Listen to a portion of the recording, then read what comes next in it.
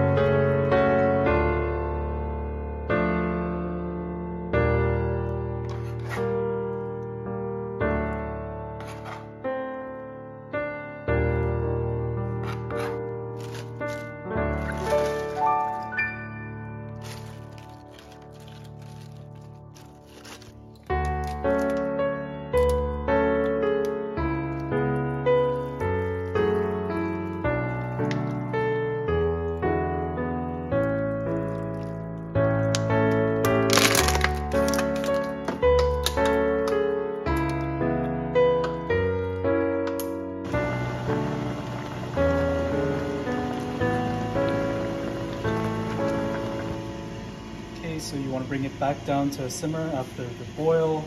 So we used water, and my wife said you can pretty much mix it up and use chicken broth. And for seasoning, typically salt and pepper, and we're gonna add some of that chicken bouillon powder just to add a little taste to it. But that's pretty much it.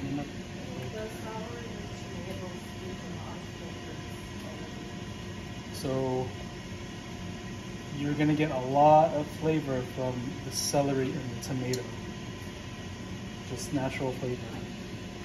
So it doesn't require much seasoning.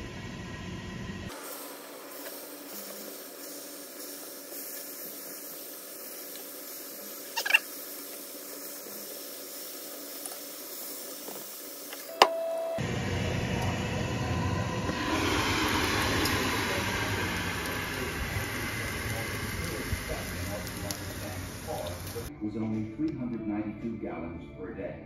This was barely enough to create even a light bulb, let alone the dense, thick fog. All right, so here are the ribs, marinated with the Mamacita powdered Filipino barbecue marinade. Probably find it at any Asian grocery store. Here we go.